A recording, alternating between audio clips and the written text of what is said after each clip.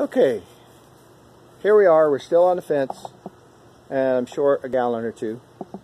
A couple things we learned today is to make sure you measure how much paint you're going to need.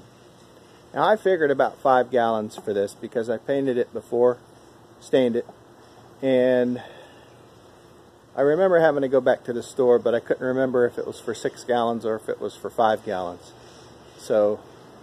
But that's one of the things to remember. And another thing to remember, get a 5-gallon bucket if you're going to use 5 gallons instead of putting it in these little 1-gallon buckets, because it doesn't work with a 1-gallon bucket. You're back and forth and changing over, putting another can in there. Either buy 5 gallons of paint and put it in a 5-gallon bucket, or buy a 5-gallon bucket. Some of the other things, cleanup.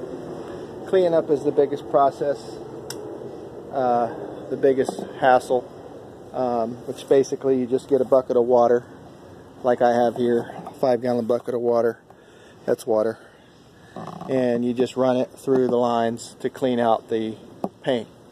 I'm doing that now, whereas I would have only had to done it twice. But I did it earlier when I had to go to the store, because you can't leave the paint in the lines because it'll dry out. And then another thing is getting the paint to apply on the wood. You want to go over this stuff with another coat if you want it to last longer.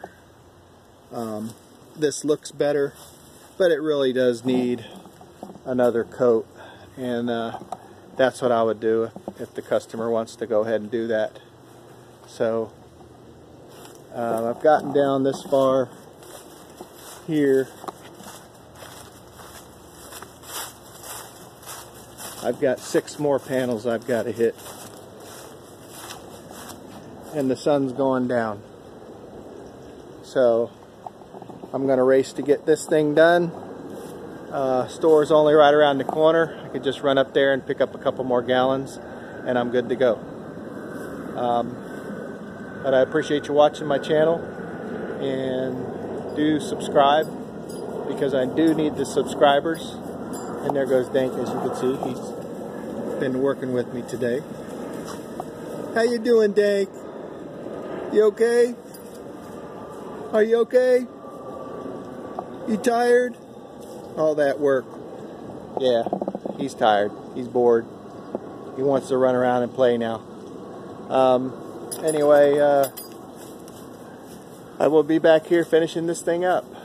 So, until then, have a good night.